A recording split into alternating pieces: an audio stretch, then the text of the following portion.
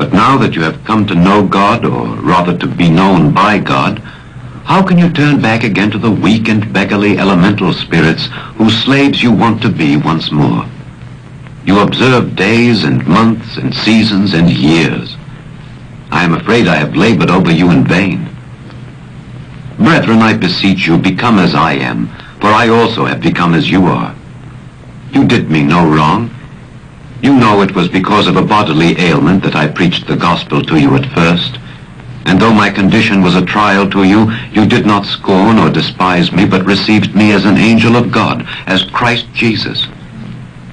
What has become of the satisfaction you felt? For I bear you witness that, if possible, you would have plucked out your eyes and given them to me. Have I then become your enemy by telling you the truth? They make much of you, but for no good purpose. They want to shut you out, that you may make much of them.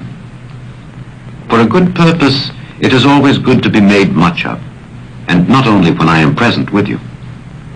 My little children, with whom I am again in travail until Christ be formed in you, I could wish to be present with you now and to change my tone, for I am perplexed about you. Tell me, you who desire to be under law, do you not hear the law?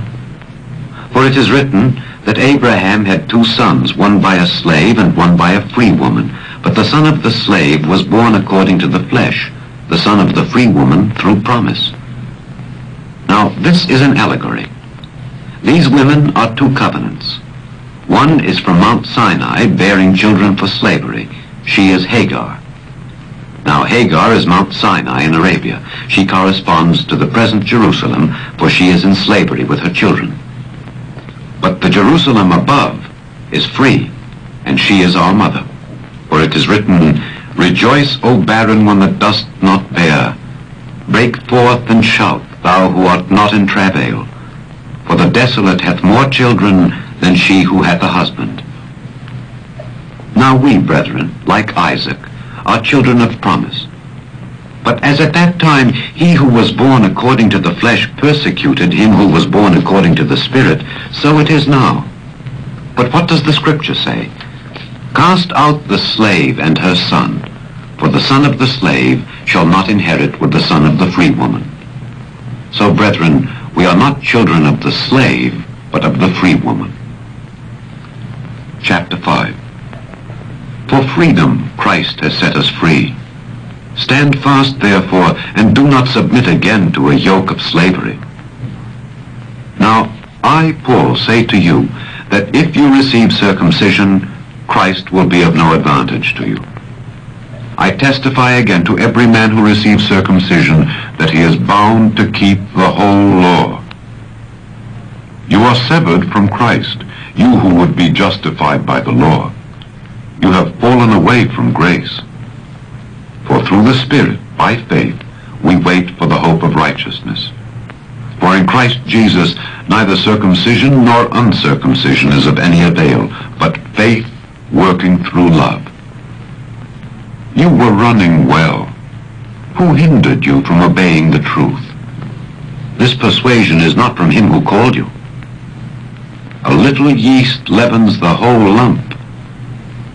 I have confidence in the Lord that you will take no other view than mine, and he who is troubling you will bear his judgment, whoever he is. But if I, brethren, still preach circumcision, why am I still persecuted? In that case, the stumbling block of the cross has been removed.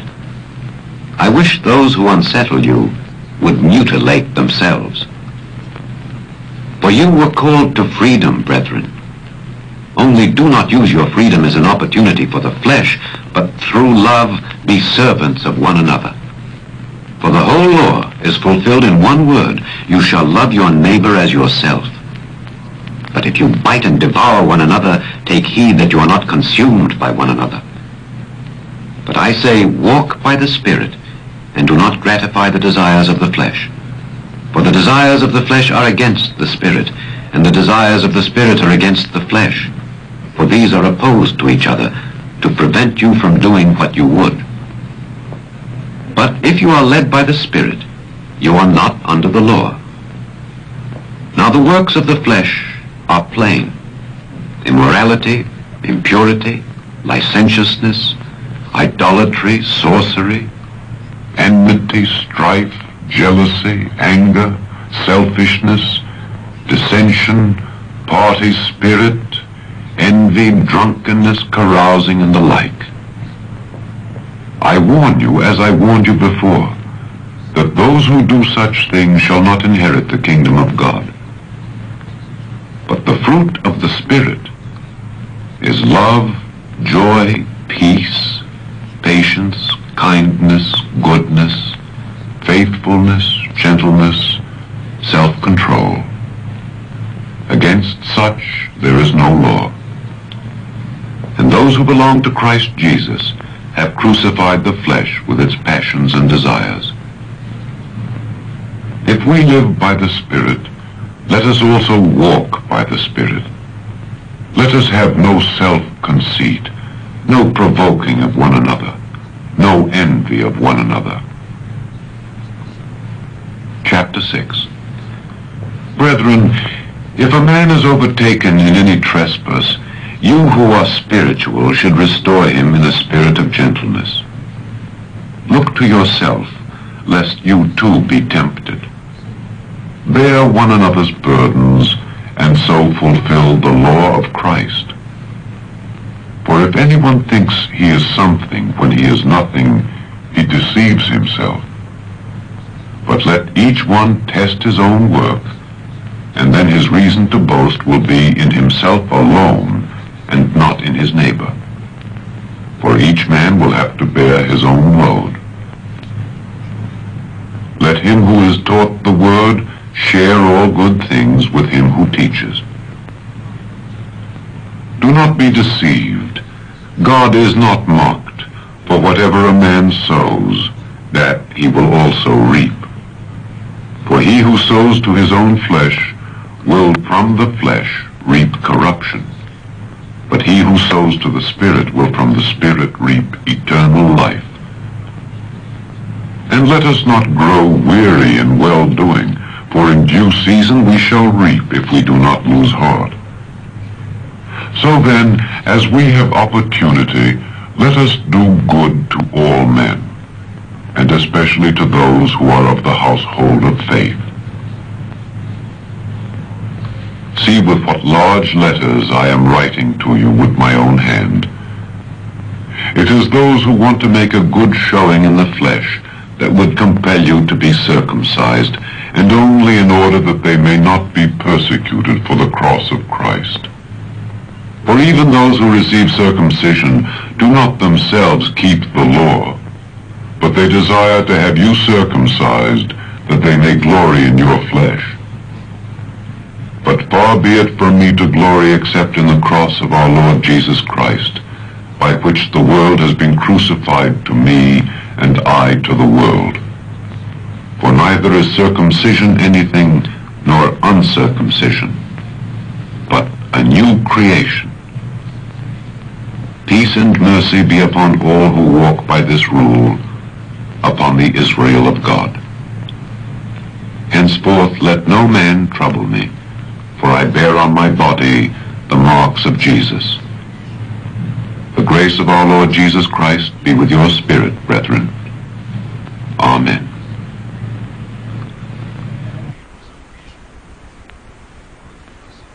The letter of Paul to the Ephesians. Chapter 1. Paul, an apostle of Christ Jesus by the will of God, to the saints who are also faithful in Christ Jesus, grace to you and peace from God our Father and the Lord Jesus Christ. Blessed be the God and Father of our Lord Jesus Christ, who has blessed us in Christ with every spiritual blessing in the heavenly places, even as he chose us in him before the foundation of the world, that we should be holy and blameless before him. He destined us in love to be his sons through Jesus Christ, according to the purpose of his will, to the praise of his glorious grace, which he freely bestowed on us in the Beloved. In him we have redemption through his blood, the forgiveness of our trespasses, according to the riches of his grace, which he lavished upon us. For he has made known to us in all wisdom and insight the mystery of his will, according to his purpose which he set forth in Christ as a plan for the fullness of time, to unite all things in him, things in heaven and things on earth. In him, according to the purpose of him who accomplishes all things according to the counsel of his will, we who first hoped in Christ have been destined and appointed to live for the praise of his glory. In him you also who have heard the word of truth, the gospel of your salvation, and have believed in him, were sealed with the promised Holy Spirit, which is the guarantee of our inheritance until we acquire possession of it to the praise of his glory. For this reason, because I have heard of your faith in the Lord Jesus and your love toward all the saints, I do not cease to give thanks for you, remembering you in my prayers, that the God of our Lord Jesus Christ, the Father of glory, may give you a spirit of wisdom and of revelation in the knowledge of him, having the eyes of your hearts enlightened, that you may know what is the hope to which he has called you, what are the riches of his glorious inheritance in the saints, and what is the immeasurable greatness of his power in us who believe, according to the working of his great might, which he accomplished in Christ, when he raised him from the dead, and made him sit at his right hand in the heavenly places, far above all rule and authority and power and dominion, and above every name that is named, not only in this age, but also in that which is to come. And he has put all things under his feet, and has made him the head over all things for the church, which is his body, the fullness of him who fills all in all. Chapter 2. And you he made alive when you were dead through the trespasses and sins in which you once walked, following the course of this world, following the prince of the power of the air, the spirit that is now at work in the sons of disobedience. Among these we all once lived in the passions of our flesh, following the desires of body and mind, and so we were by nature children of wrath, like the rest of mankind. But God, who is rich in mercy, out of the great love with which he loved us, even when we were dead through our trespasses, made us alive together with Christ. By grace you have been saved, and raised us up with him, and made us sit with him in the heavenly places in Christ Jesus, that in the coming ages he might show the immeasurable riches of his grace in kindness toward us in Christ Jesus. For by grace you have been saved through faith, and this is not your own doing, it is the gift of God, not because of works, lest any man should boast. For we are his workmanship, created in Christ Jesus for good works, which God prepared beforehand that we should walk in them. Therefore remember that at one time you Gentiles in the flesh, called the uncircumcision by what is called the circumcision, which is made in the flesh by hands. Remember that you were at that time separated from Christ, alienated from the commonwealth of Israel, and strangers to the covenants of promise, having no hope and without God in the world. But now, in Christ Jesus, you who once were far off have been brought near in the blood of Christ. For he is our peace, who has made us both one, and has broken down the dividing wall of hostility by abolishing in his flesh the law of commandments and ordinances, that he might create in himself one new man in place of the two, so making peace, and might reconcile us both to God in one body through the cross, thereby bringing the hostility to an end. And he came and preached peace to you who were far off, and peace to those who were near. For through him we both have access in one Spirit to the Father.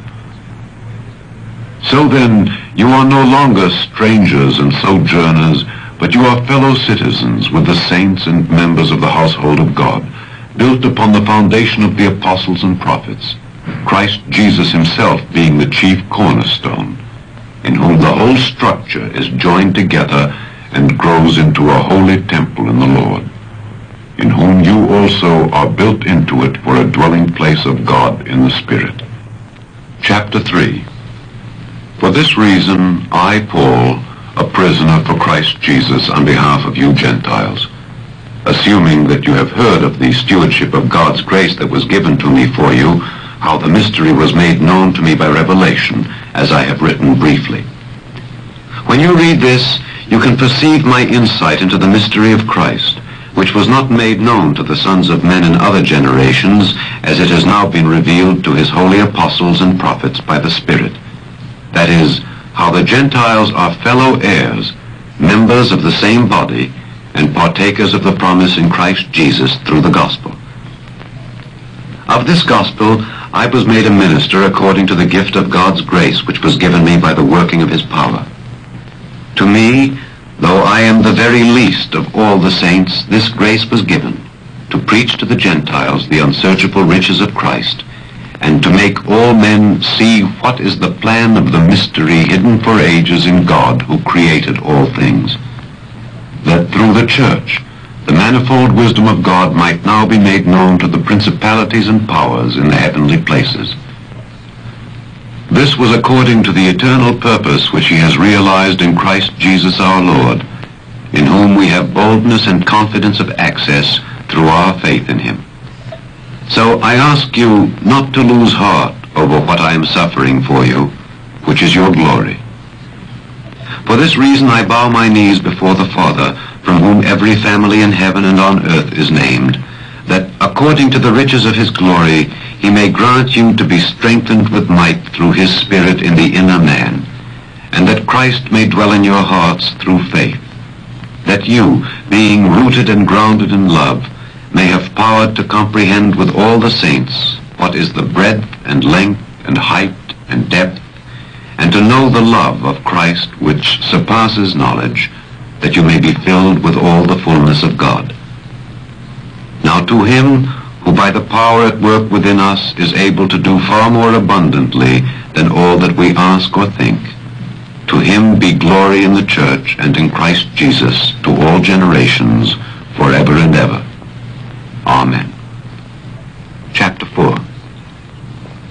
I, therefore, a prisoner for the Lord, beg you to lead a life worthy of the calling to which you have been called, with all lowliness and meekness, with patience, forbearing one another in love, eager to maintain the unity of the Spirit in the bond of peace. There is one body and one Spirit, just as you were called to the one hope that belongs to your call, one Lord, one faith, one baptism, one God and Father of us all, who is above all and through all and in all. But grace was given to each of us according to the measure of Christ's gift. Therefore it is said, when he ascended on high, he led a host of captives, and he gave gifts to men. In saying he ascended, what does it mean but that he had also descended into the lower parts of the earth? He who descended is he who also ascended far above all the heavens, that he might fill all things. And his gifts were that some should be apostles, some prophets, some evangelists, some pastors and teachers, for the equipment of the saints, for the work of ministry, for building up the body of Christ, until we all attain to the unity of the faith and of the knowledge of the Son of God, to mature manhood, to the measure of the stature of the fullness of Christ, so that we may no longer be children, tossed to and fro and carried about with every wind of doctrine, by the cunning of men, by their craftiness and deceitful wiles. Rather, speaking the truth in love, we are to grow up in every way into him who is the head, into Christ, from whom the whole body, joined and knit together by every joint with which it is supplied, when each part is working properly, makes bodily growth and upbuilds itself in love. Now this I affirm and testify in the Lord, that you must no longer live as the Gentiles do, in the futility of their minds. They are darkened in their understanding, alienated from the life of God because of the ignorance that is in them due to their hardness of heart. They have become callous and have given themselves up to licentiousness, greedy to practice every kind of uncleanness. You did not so learn Christ, assuming that you have heard about him and were taught in him as the truth is in Jesus. Put off your old nature which belongs to your former manner of life and is corrupt through deceitful lusts, and be renewed in the spirit of your minds, and put on the new nature, created after the likeness of God in true righteousness and holiness. Therefore, putting away falsehood, let every one speak the truth with his neighbor, for we are members one of another. Be angry, but do not sin. Do not let the sun go down on your anger, and give no opportunity to the devil. Let the thief no longer steal, but rather let him labor, doing honest work with his hands, so that he may be able to give to those in need.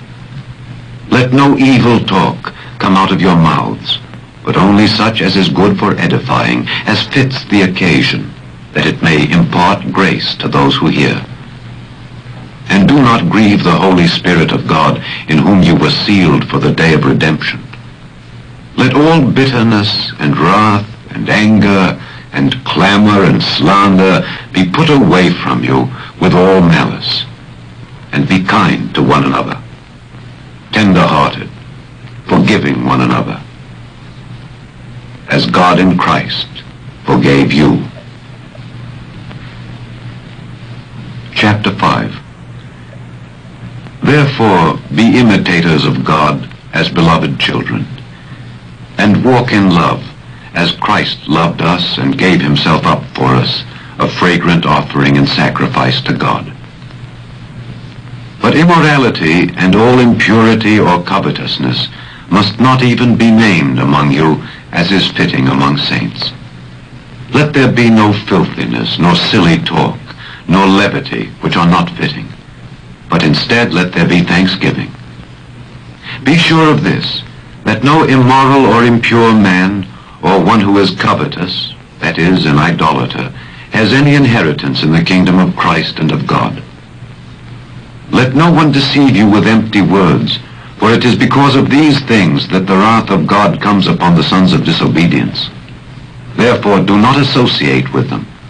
For once you were darkness, but now you are light in the Lord.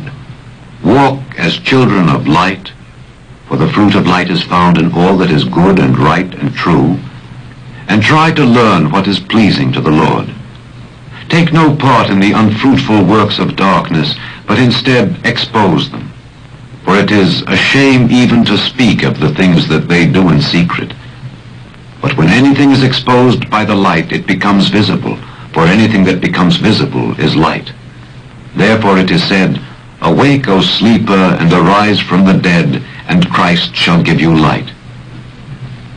Look carefully then how you walk, not as unwise men, but as wise, making the most of the time, because the days are evil. Therefore do not be foolish, but understand what the will of the Lord is. And do not get drunk with wine, for that is debauchery, but be filled with the Spirit, addressing one another in psalms and hymns and spiritual songs, singing and making melody to the Lord with all your heart, always and for everything giving thanks in the name of our Lord Jesus Christ to God the Father. Be subject to one another out of reverence for Christ. Wives, be subject to your husbands as to the Lord. For the husband is the head of the wife, as Christ is the head of the church, his body, and is himself its Savior. As the church is subject to Christ, so let wives also be subject in everything to their husbands. Husbands, love your wives, as Christ loved the church and gave himself up for her, that he might sanctify her, having cleansed her by the washing of water with the word, that the church might be presented before him in splendor, without spot or wrinkle or any such thing, that she might be holy and without blemish. Even so, husbands should love their wives as their own bodies. He who loves his wife loves himself. For no man ever hates his own flesh, but nourishes and cherishes it, as Christ does the church, because we are members of his body. For this reason, a man shall leave his father and mother, and be joined to his wife, and the two shall become one. This is a great mystery, and I take it to mean Christ and the church. However, let each one of you love his wife as himself, and let the wife see that she respects her husband. Chapter 6. Children, obey your parents in the Lord, for this is right. Honor your father and mother. This is the first commandment with a promise, that it may be well with you, and that you may live long on the earth. Fathers, do not provoke your children to anger, but bring them up in the discipline and instruction of the Lord. Slaves, be obedient to those who are your earthly masters, with fear and trembling, in singleness of heart, as to Christ, not in the way of eye service as men-pleasers, but as servants of Christ, doing the will of God from the heart, rendering service with a good will as to the Lord and not to men, knowing that whatever good anyone does, he will receive the same again from the Lord, whether he is a slave or free. Masters, do the same to them, and forbear threatening, knowing that he who is both their master and yours is in heaven, and that there is no partiality with him. Finally, be strong in the Lord and in the strength of his might. Put on the whole armor of God, that you may be able to stand against the wiles of the devil. For we are not contending against flesh and blood, but against the principalities, against the powers, against the world rulers of this present darkness, against the spiritual hosts of wickedness in the heavenly places. Therefore take the whole armor of God, that you may be able to withstand in the evil day, and having done all, to stand. Stand therefore, having girded your loins with truth, and having put on the breastplate of righteousness, and having shod your feet with the equipment of the gospel of peace. Above all, taking the shield of faith, with which you can quench all the flaming darts of the evil one. And take the helmet of salvation, and the sword of the Spirit, which is the word of God. Pray at all times in the Spirit, with all prayer and supplication. To that end, keep alert with all perseverance, making supplication for all the saints, and also for me, that utterance may be given me in opening my mouth boldly to proclaim the mystery of the gospel, for which I am an ambassador in chains, that I may declare it boldly as I ought to speak. Now that you also may know how I am and what I am doing, Tychicus, the beloved brother and faithful minister in the Lord, will tell you everything. I have sent him to you for this very purpose, that you may know how we are, and that he may encourage your hearts. Peace be to the brethren, and love with faith, from God the Father and the Lord Jesus Christ. Grace be with all who love our Lord Jesus Christ with love undying. The letter of Paul to the Philippians, chapter 1. Paul and Timothy, servants of Christ Jesus, to all the saints in Christ Jesus who are at Philippi, with the bishops and deacons, grace to you and peace from God our Father and the Lord Jesus Christ.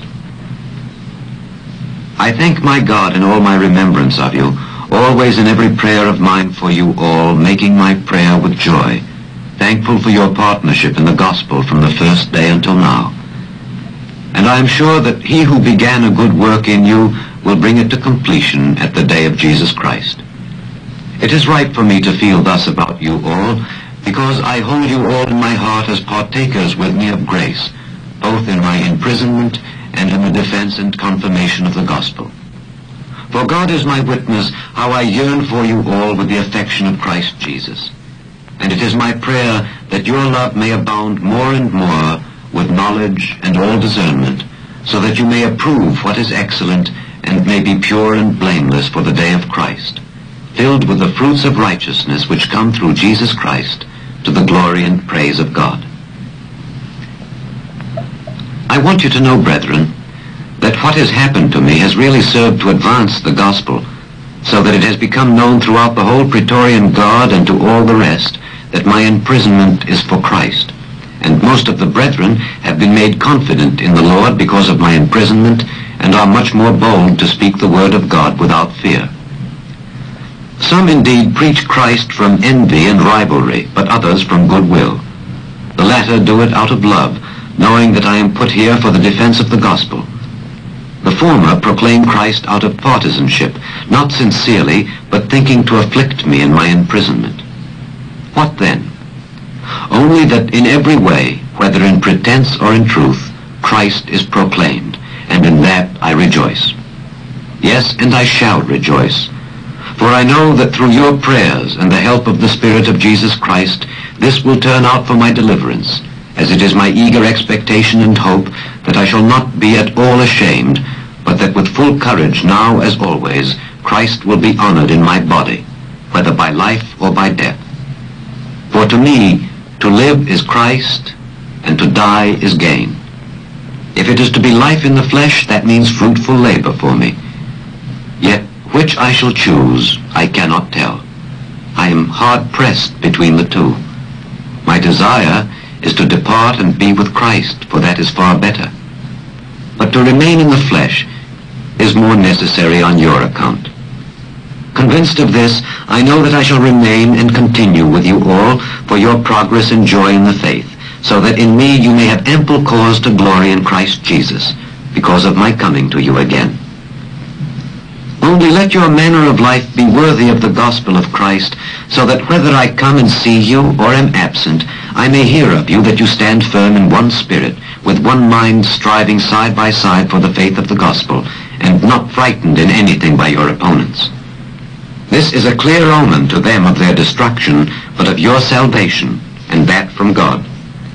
For it has been granted to you that for the sake of Christ you should not only believe in him, but also suffer for his sake, engaged in the same conflict which you saw and now hear to be mine. Chapter 2. So if there is any encouragement in Christ, any incentive of love, any participation in the Spirit, any affection and sympathy, complete my joy by being of the same mind, having the same love, being in full accord and of one mind. Do nothing from selfishness or conceit, but in humility count others better than yourselves. Let each of you look not only to his own interests, but also to the interests of others. Have this mind among yourselves, which you have in Christ Jesus, who, though he was in the form of God, did not count equality with God a thing to be grasped, but emptied himself, taking the form of a servant, being born in the likeness of men. And being found in human form, he humbled himself, and became obedient unto death, even death on a cross. Therefore God has highly exalted him, and bestowed on him the name which is above every name, that at the name of Jesus every knee should bow, in heaven and on earth and under the earth, and every tongue confess that Jesus Christ is Lord, to the glory of God the Father. Therefore, my beloved, as you have always obeyed, so now, not only as in my presence, but much more in my absence, work out your own salvation with fear and trembling. For God is at work in you, both to will and to work for his good pleasure. Do all things without grumbling or questioning, that you may be blameless and innocent, children of God without blemish in the midst of a crooked and perverse generation, among whom you shine as lights in the world, holding fast the word of life, so that in the day of Christ I may be proud that I did not run in vain or labor in vain.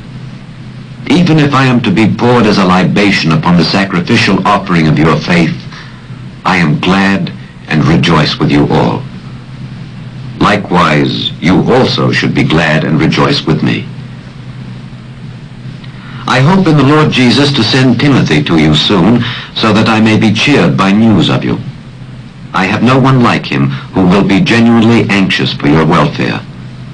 They all look after their own interests, not those of Jesus Christ. But Timothy's worth you know, how as a son with a father he has served with me in the gospel. I hope therefore to send him just as soon as I see how it will go with me. and I trust in the Lord that shortly I myself shall come also. I have thought it necessary to send to you Epaphroditus, my brother and fellow worker and fellow soldier, and your messenger and minister to my need, for he has been longing for you all, and has been distressed because you heard that he was ill.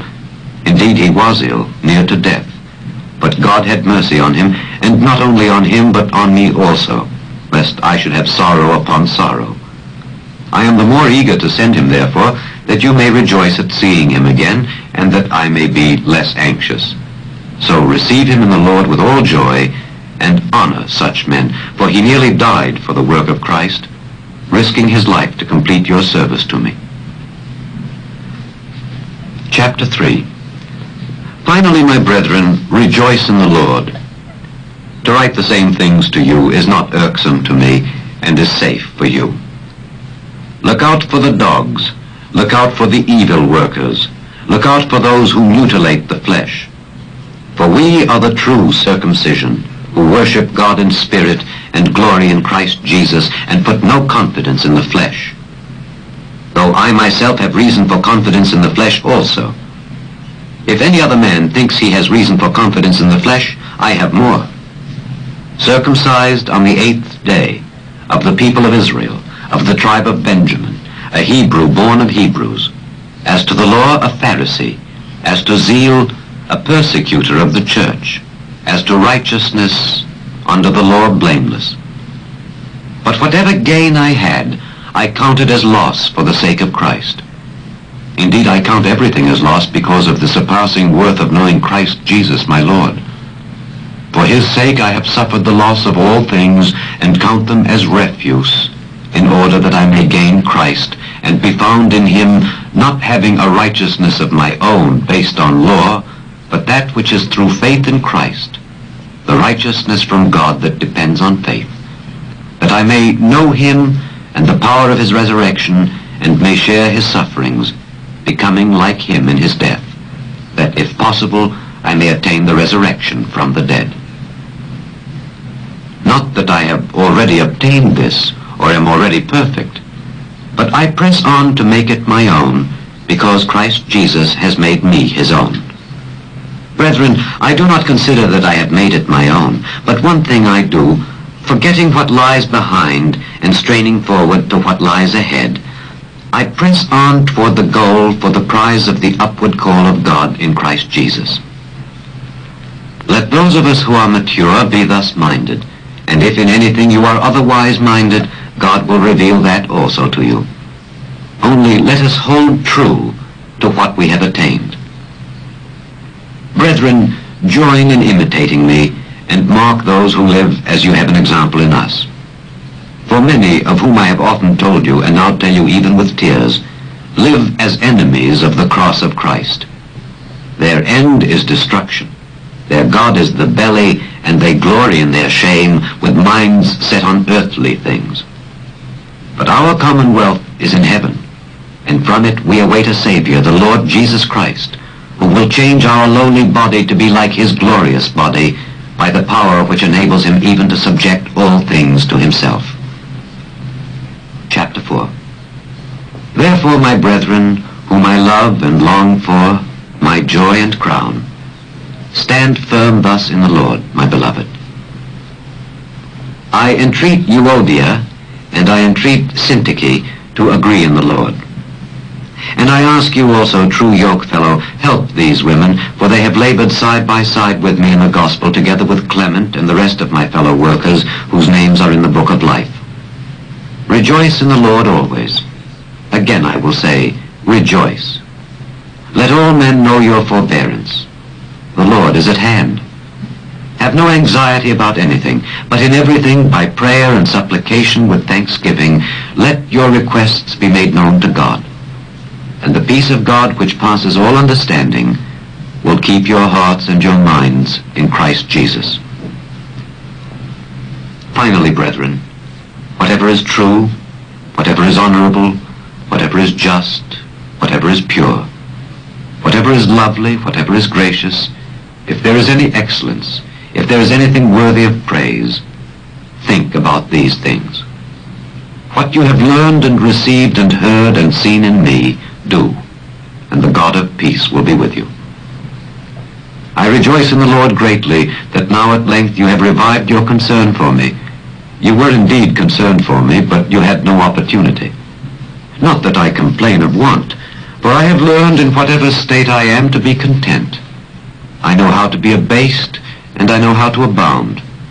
In any and all circumstances, I have learned the secret of facing plenty and hunger, abundance and want. I can do all things in him who strengthens me.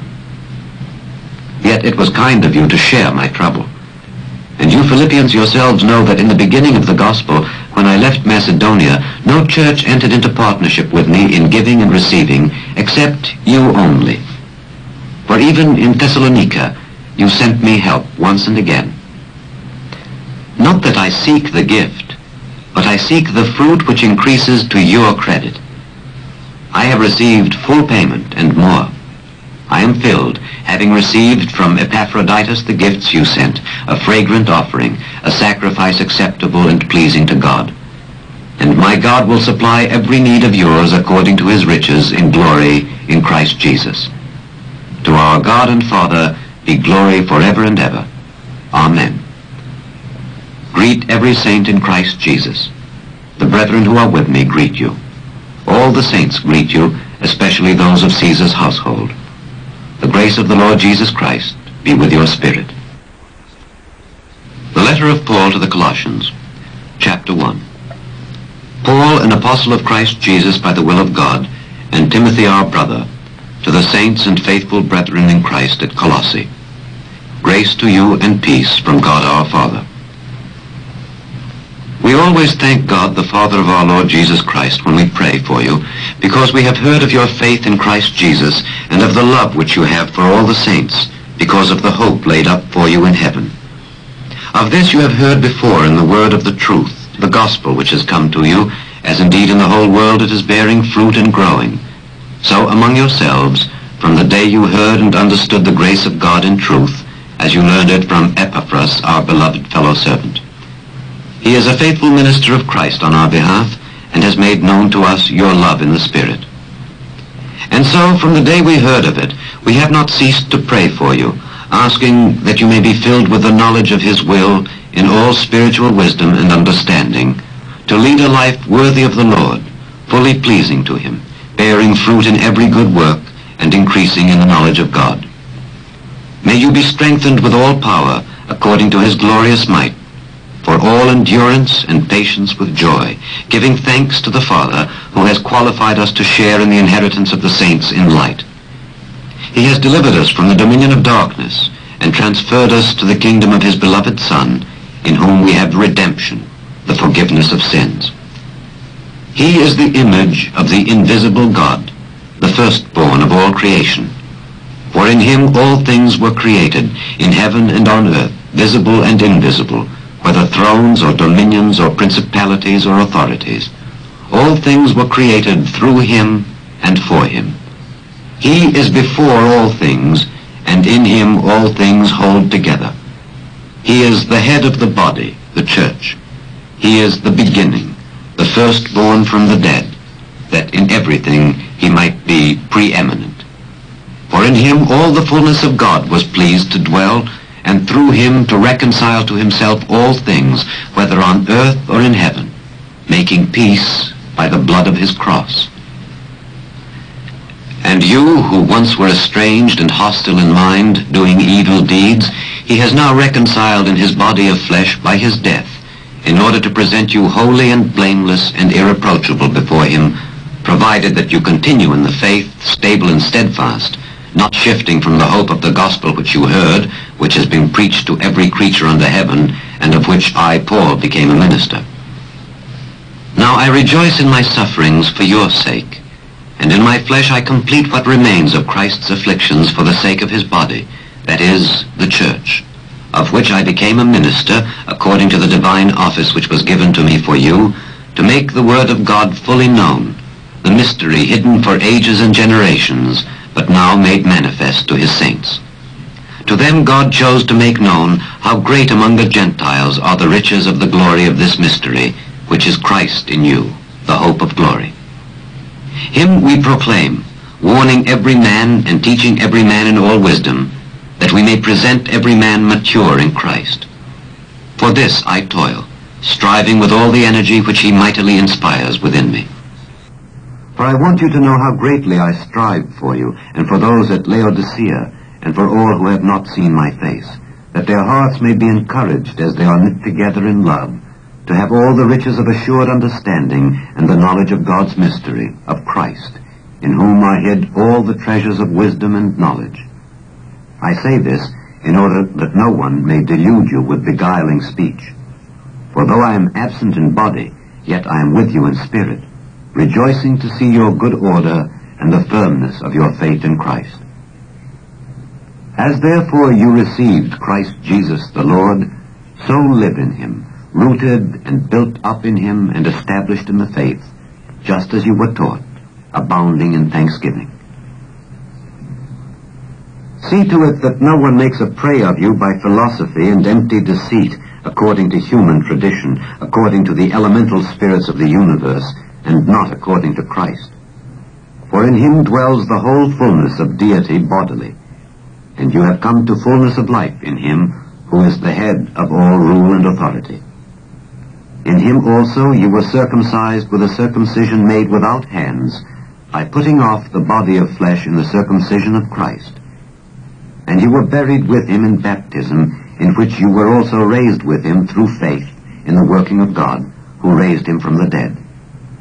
And you, who were dead in trespasses and the uncircumcision of your flesh, God made alive together with him, having forgiven us all our trespasses, having cancelled the bond which stood against us with its legal demands. This he set aside, nailing it to the cross. He disarmed the principalities and powers and made a public example of them, triumphing over them in him. Therefore, let no one pass judgment on you in questions of food and drink, or with regard to a festival or a new moon or a Sabbath.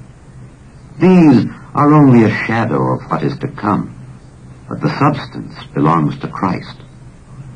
Let no one disqualify you, insisting on self-abasement and worship of angels, taking his stand on visions, puffed up without reason by his sensuous mind, and not holding fast to the head, from whom the whole body, nourished and knit together through its joints and ligaments, grows with a growth that is from God.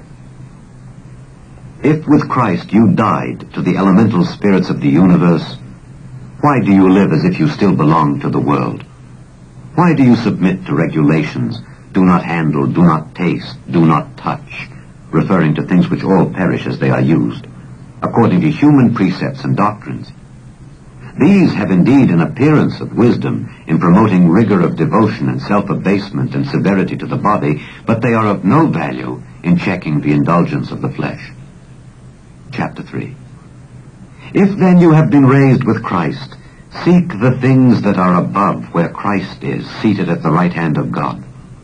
Set your minds on things that are above, not on things that are on earth. For you have died, and your life is hid with Christ in God. When Christ, who is our life, appears, then you also will appear with him in glory. Put to death, therefore, what is earthly in you: immorality, impurity, passion, evil desire, and covetousness, which is idolatry. On account of these, the wrath of God is coming upon the sons of disobedience, among whom you also once walked when you lived in these things. But now put away also all these: anger, wrath, malice, slander, and foul talk from your mouth. Do not lie to one another, seeing that you have put off the old nature with its practices, and have put on the new nature, which is being renewed in knowledge after the image of its Creator. Here there cannot be Greek and Jew, circumcised and uncircumcised, barbarian, Scythian, slave, free man, but Christ is all and in all. Put on then, as God's chosen ones, holy and beloved, compassion, kindness, lowliness, meekness, and patience, forbearing one another, and, if one has a complaint against another, forgiving each other. As the Lord has forgiven you, so you also must forgive. And above all these, put on love, which binds everything together in perfect harmony. And let the peace of Christ rule in your hearts, to which indeed you were called in the one body. And be thankful. Let the word of Christ dwell in you richly, as you teach and admonish one another in all wisdom, and as you sing psalms and hymns and spiritual songs with thankfulness in your hearts to God. And whatever you do, in word or deed, do everything in the name of the Lord Jesus, giving thanks to God the Father through him. Wives, be subject to your husbands, as is fitting in the Lord. Husbands, love your wives, and do not be harsh with them. Children, obey your parents in everything, for this pleases the Lord. Fathers, do not provoke your children, lest they become discouraged. Slaves, obey in everything those who are your earthly masters, not with eye service as men pleasers, but in singleness of heart, fearing the Lord. Whatever your task, work heartily, as serving the Lord and not men, knowing that from the Lord you will receive the inheritance as your reward. You are serving the Lord Christ. For the wrongdoer will be paid back for the wrong he has done, and there is no partiality. Chapter 4. Masters, treat your slaves justly and fairly, knowing that you also have a master in heaven. Continue steadfastly in prayer, being watchful in it with thanksgiving. And pray for us also, that God may open to us a door for the word to declare the mystery of Christ, on account of which I am in prison, that I may make it clear as I ought to speak. Conduct yourselves wisely toward outsiders, making the most of the time. Let your speech always be gracious, seasoned with salt, so that you may know how you ought to answer everyone. Tychicus will tell you all about my affairs. He is a beloved brother and faithful minister and fellow servant in the Lord. I have sent him to you for this very purpose, that you may know how we are, and that he may encourage your hearts. And with him, Onesimus, the faithful and beloved brother, who is one of yourselves. They will tell you of everything that has taken place here. Aristarchus, my fellow prisoner, greets you, and Mark, the cousin of Barnabas, concerning whom you have received instructions. If he comes to you, receive him. And Jesus, who is called Justus. These are the only men of the circumcision among my fellow workers for the kingdom of God, and they have been a comfort to me. Epaphras, who is one of yourselves, a servant of Christ Jesus, greets you, always remembering you earnestly in his prayers, that you may stand mature and fully assured in all the will of God. For I bear him witness that he has worked hard for you and for those in Laodicea and in Hierapolis. Luke, the beloved physician, and Demas greet you. Give my greetings to the brethren at Laodicea, and to Nympha and the church in her house. And when this letter has been read among you, have it read also in the church of the Laodiceans. And see that you read also the letter from Laodicea. And say to Archippus, see that you fulfill the ministry which you have received in the Lord. I, Paul, write this greeting with my own hand. Remember my fetters. Grace be with you. The first letter of Paul to the Thessalonians, chapter 1. Paul, Silvanus, and Timothy, to the church of the Thessalonians in God the Father and the Lord Jesus Christ. Grace to you and peace. We give thanks to God always for you all, constantly mentioning you in our prayers, remembering before our God and Father your work of faith and labor of love and steadfastness of hope in our Lord Jesus Christ. For we know, brethren beloved by God, that he has chosen you. For our gospel came to you not only in word, but also in power and in the Holy Spirit and with full conviction. You know what kind of men we proved to be among you for your sake, and you became imitators of us and of the Lord. For you received the word in much affliction, with joy inspired by the Holy Spirit, so that you became an example to all the believers in Macedonia and in Achaia. For not only has the word of the Lord sounded forth from you in Macedonia and Achaia, but your faith in God has gone forth everywhere, so that we need not say anything. For they themselves report concerning us what a welcome we had among you, and how you turned to God from idols, to serve a living and true God, and to wait for his Son from heaven, whom he raised from the dead, Jesus, who delivers us from the wrath to come. Chapter 2.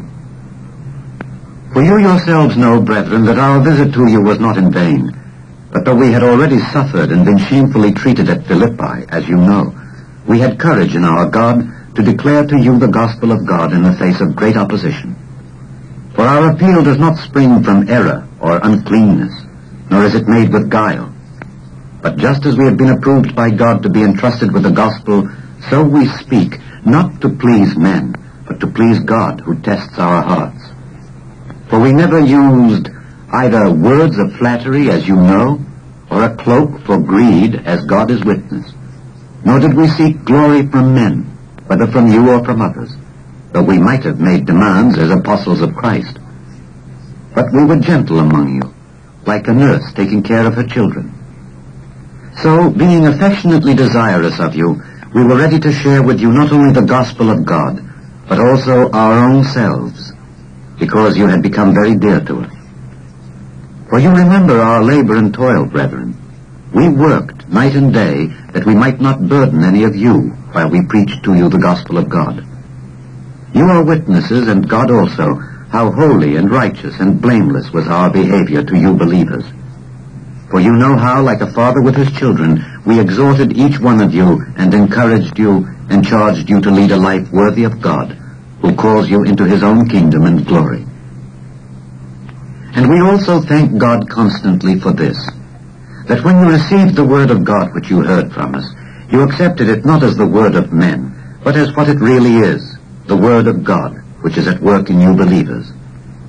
For you, brethren, became imitators of the churches of God in Christ Jesus which are in Judea.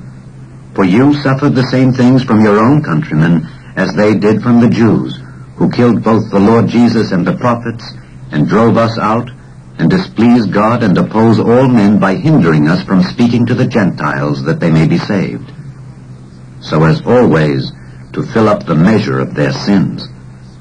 But God's wrath has come upon them at last.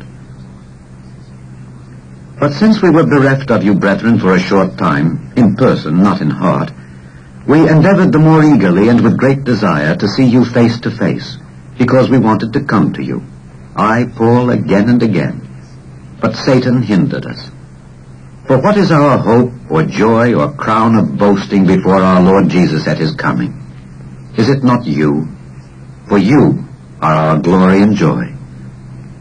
Chapter 3.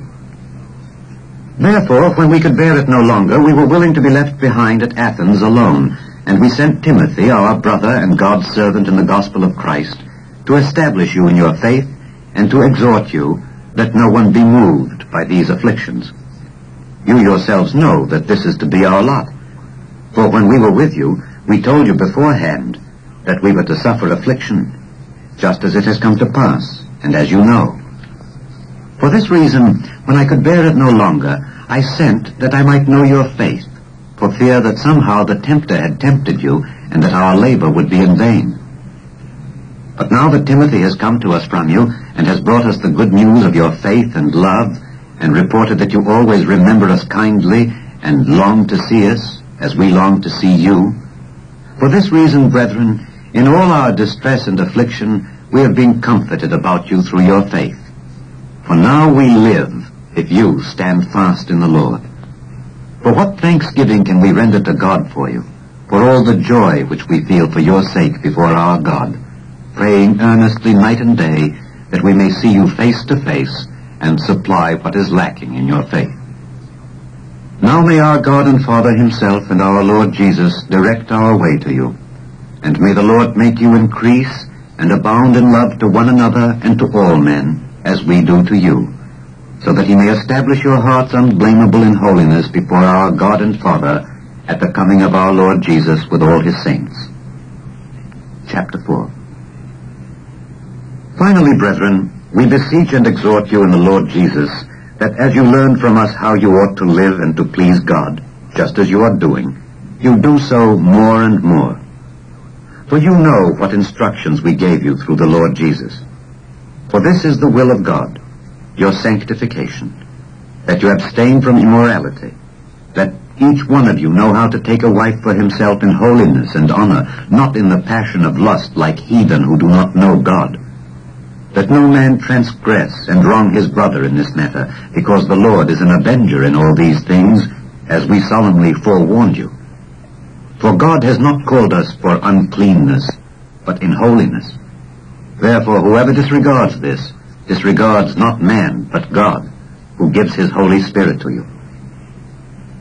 But concerning love of the brethren, you have no need to have anyone write to you, for you yourselves have been taught by God to love one another, and indeed you do love all the brethren throughout Macedonia.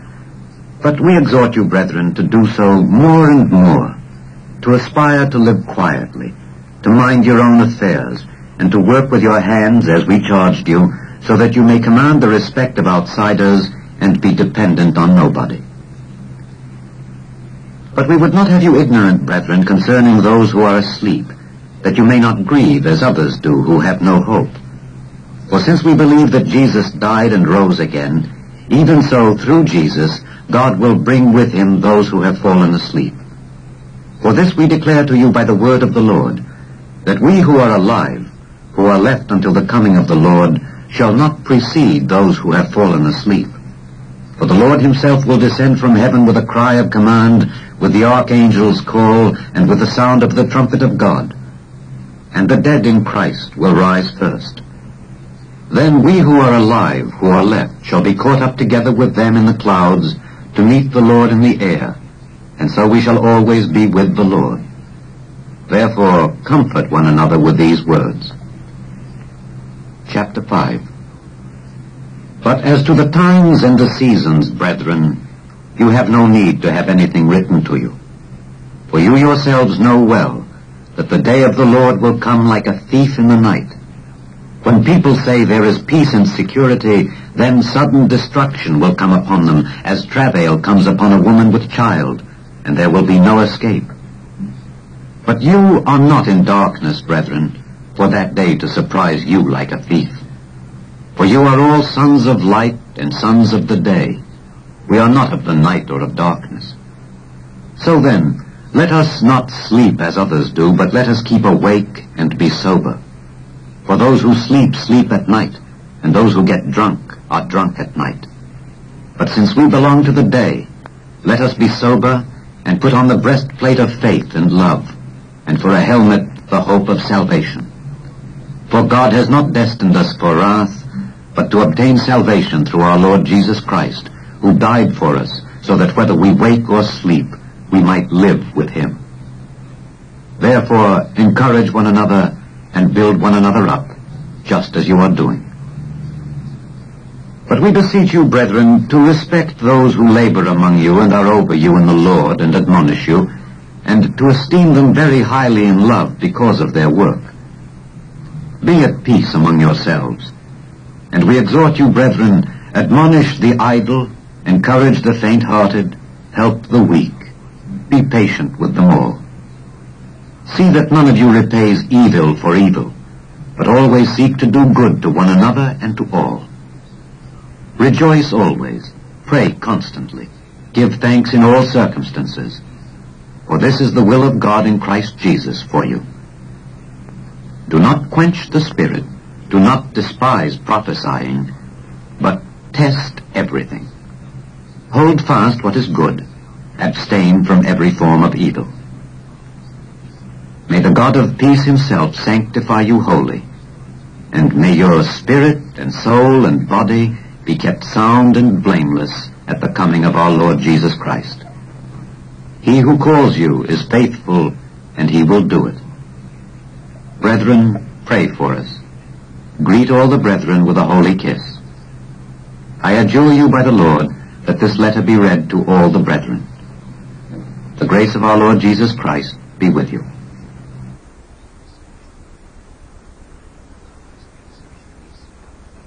The second letter of Paul to the Thessalonians, chapter 1. Paul, Silvanus, and Timothy, to the church of the Thessalonians in God our Father and the Lord Jesus Christ. Grace to you and peace from God the Father and the Lord Jesus Christ. We are bound to give thanks to God always for you, brethren, as is fitting, because your faith is growing abundantly, and the love of every one of you for one another is increasing. Therefore we ourselves boast of you in the churches of God, for your steadfastness and faith in all your persecutions and in the afflictions which you are enduring. This is evidence of the righteous judgment of God, that you may be made worthy of the kingdom of God for which you are suffering, since indeed God deems it just to repay with affliction those who afflict you, and to grant rest with us to you who are afflicted, when the Lord Jesus is revealed from heaven with his mighty angels in flaming fire, inflicting vengeance upon those who do not know God, and upon those who do not obey the gospel of our Lord Jesus. They shall suffer the punishment of eternal destruction and exclusion from the presence of the Lord and from the glory of his might, when he comes on that day to be glorified in his saints and to be marveled at in all who have believed, because our testimony to you was believed. To this end we always pray for you, that our God may make you worthy of his call, and may fulfill every good resolve and work of faith by his power, so that the name of our Lord Jesus may be glorified in you, and you in him, according to the grace of our God and the Lord Jesus Christ. Chapter 2. Now concerning the coming of our Lord Jesus Christ and our assembling to meet him, we beg you, brethren, not to be quickly shaken in mind or excited, either by spirit or by word, or by letter purporting to be from us, to the effect that the day of the Lord has come. Let no one deceive you in any way, for that day will not come unless the rebellion comes first, and the man of lawlessness is revealed, the son of perdition, who opposes and exalts himself against every so-called God or object of worship, so that he takes his seat in the temple of God, proclaiming himself to be God. Do you not remember that when I was still with you I told you this? And you know what is restraining him now, so that he may be revealed in his time. For the mystery of lawlessness is already at work. Only he who now restrains it will do so until he is out of the way. And then the lawless one will be revealed, and the Lord Jesus will slay him with the breath of his mouth and destroy him by his appearing and his coming. The coming of the lawless one by the activity of Satan will be with all power, and with pretended signs and wonders, and with all wicked deception for those who are to perish because they refused to love the truth and so be saved. Therefore God sends upon them a strong delusion to make them believe what is false, so that all may be condemned who did not believe the truth but had pleasure in unrighteousness. But we are bound to give thanks to God always for you, brethren beloved by the Lord, because God chose you from the beginning to be saved, through sanctification by the Spirit and belief in the truth.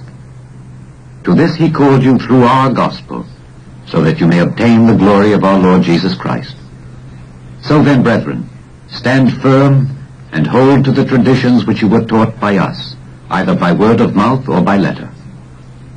Now may our Lord Jesus Christ himself and God our Father, who loved us and gave us eternal comfort and good hope through grace, comfort your hearts and establish them in every good work and word.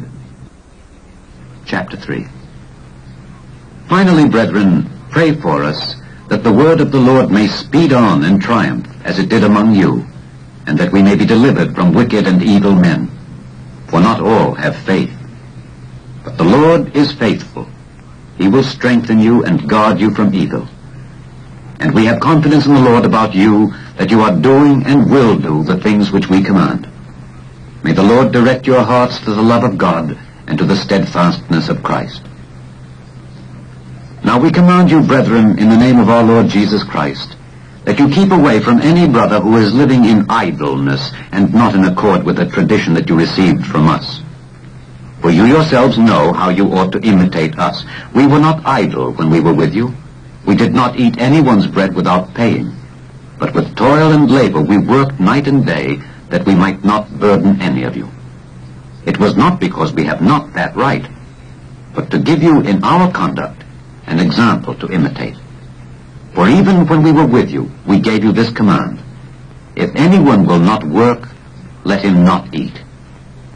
For we hear that some of you are living in idleness, mere busybodies, not doing any work. Now such persons we command and exhort in the Lord Jesus Christ to do their work in quietness and to earn their own living. Brethren, do not be weary in well-doing. If anyone refuses to obey what we say in this letter, note that man, and have nothing to do with him, that he may be ashamed. Do not look on him as an enemy, but warn him as a brother. Now may the Lord of peace himself give you peace at all times, in all ways. The Lord be with you all. I, Paul, write this greeting with my own hand. This is the mark in every letter of mine. It is the way I write. The grace of our Lord Jesus Christ be with you all.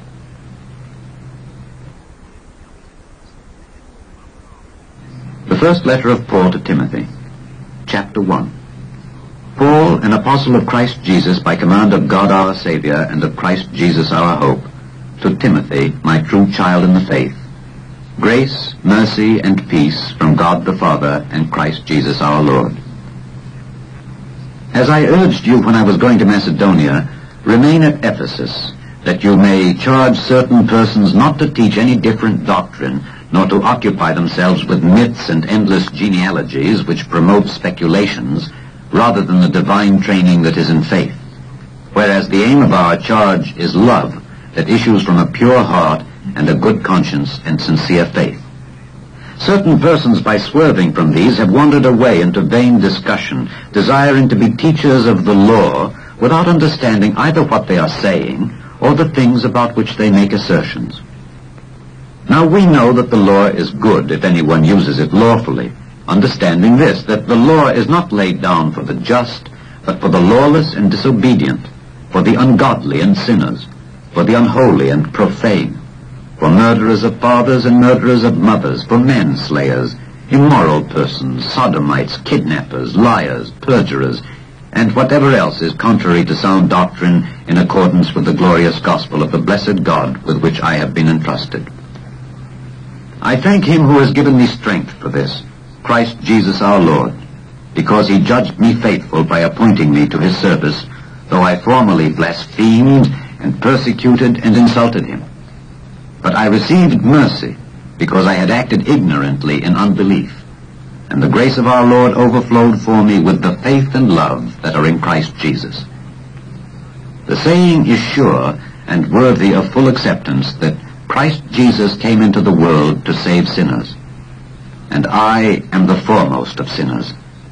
But I received mercy for this reason, that in me, as the foremost, Jesus Christ might display his perfect patience, for an example to those who were to believe in him for eternal life.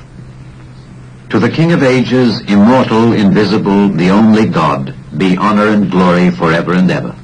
Amen.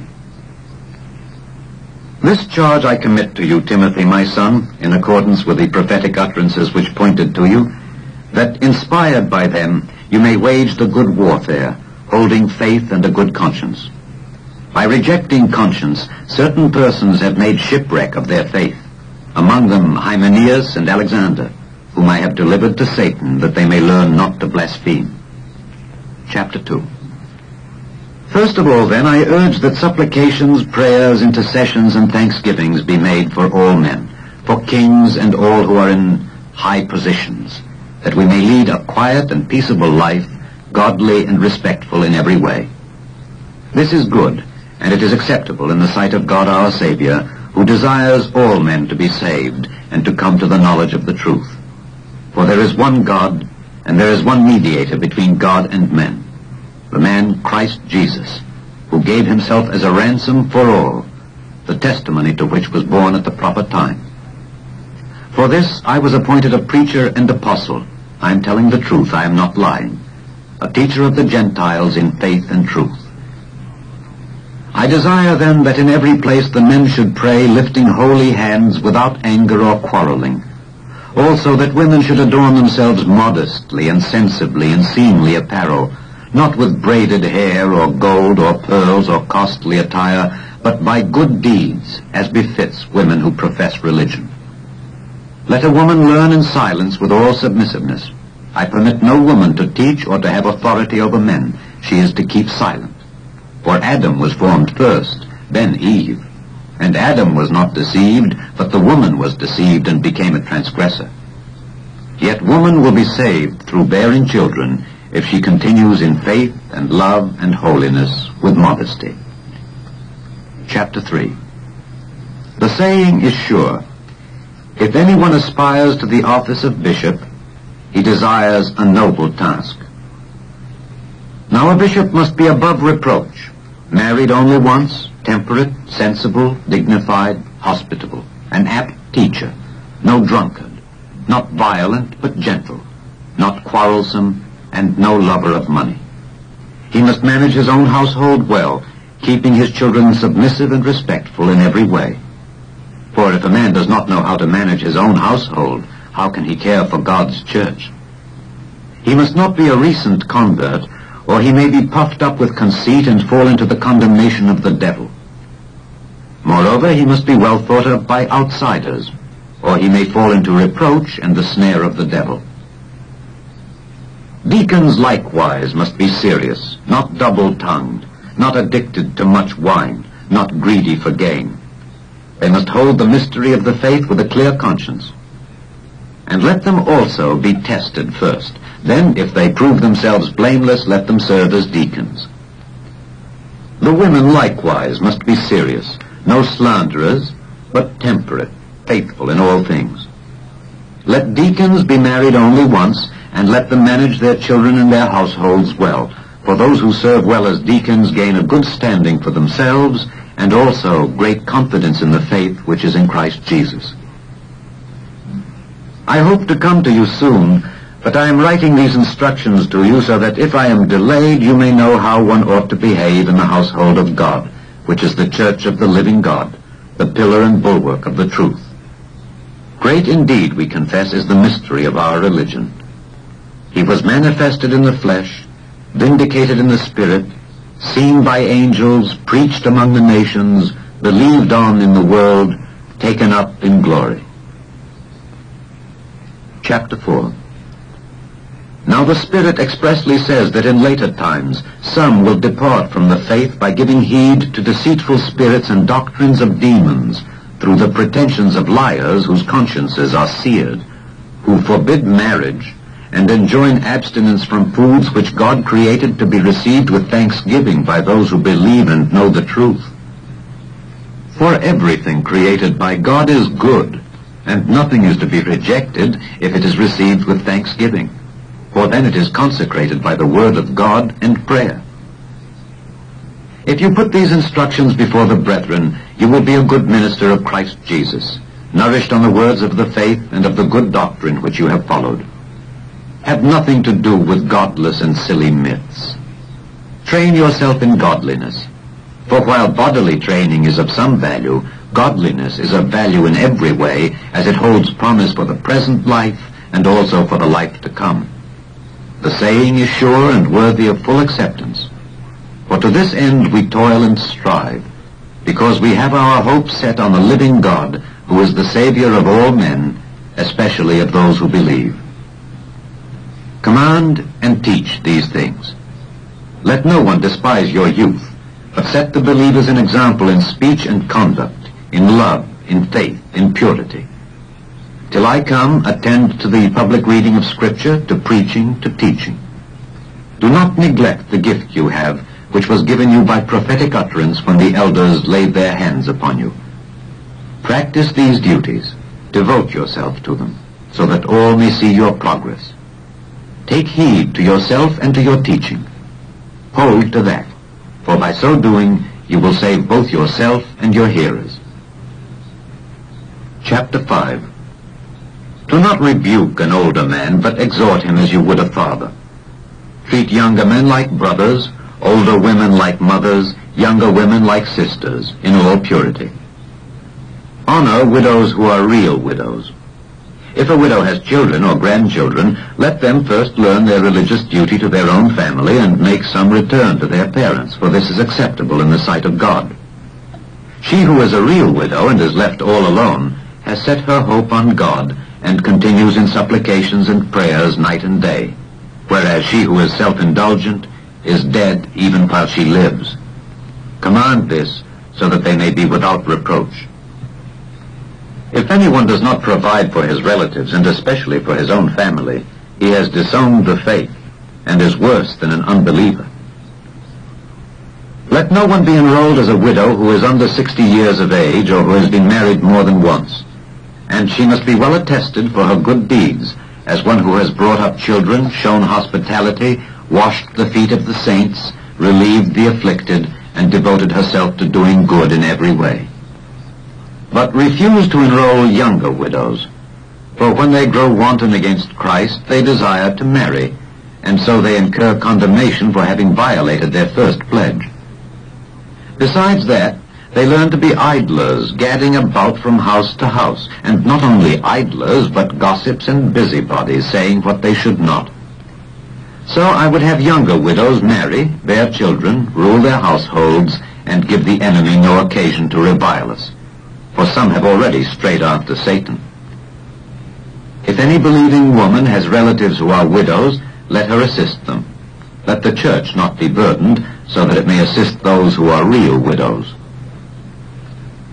Let the elders who rule well be considered worthy of double honor, especially those who labor in preaching and teaching. For the Scripture says, "You shall not muzzle an ox when it is treading out the grain," and "The laborer deserves his wages." Never admit any charge against an elder except on the evidence of 2 or 3 witnesses. As for those who persist in sin, rebuke them in the presence of all, so that the rest may stand in fear. In the presence of God and of Christ Jesus and of the elect angels, I charge you to keep these rules without favor, doing nothing from partiality. Do not be hasty in the laying on of hands, nor participate in another man's sins. Keep yourself pure. No longer drink only water, but use a little wine for the sake of your stomach and your frequent ailments. The sins of some men are conspicuous, pointing to judgment, but the sins of others appear later. So also good deeds are conspicuous, and even when they are not, they cannot remain hidden. Chapter 6. Let all who are under the yoke of slavery regard their masters as worthy of all honor, so that the name of God and the teaching may not be defamed. Those who have believing masters must not be disrespectful on the ground that they are brethren. Rather, they must serve all the better, since those who benefit by their service are believers and beloved. Teach and urge these duties.